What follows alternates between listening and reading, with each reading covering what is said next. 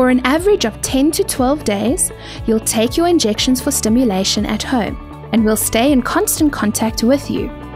During stimulation injections, you'll need to visit Vitalab for ultrasound checkups.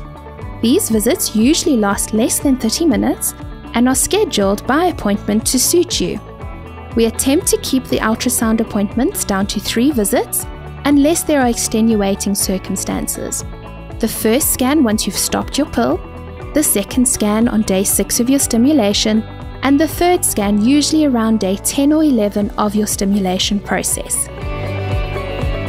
As a donor, once you've started the stimulation process, which is about 10 to 12 days of stimulation injections, you will be coming through to our clinic for about 2 or 3 scans so that we can closely monitor the development and what's happening in the ovaries by this medication. It's important because if you're not responding, we need to catch it soon enough so that we can correct the protocol.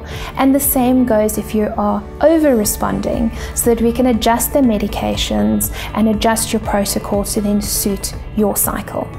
Should you live outside of Gauteng, your screening and stimulation will be arranged by VEDA with a gynecologist in your hometown. You would only travel to VEDA, which is in Sandton, for your egg retrieval. This will be a maximum of 3 days spent in Sandton, and all your associated travel and accommodation costs will be covered by VEDA on your behalf. In 2 to 3% of stimulation cycles, the treatment may be cancelled before reaching egg retrieval, should you not respond correctly to our medication. On your next period, the specialist will then advise whether you can commence a donation cycle again.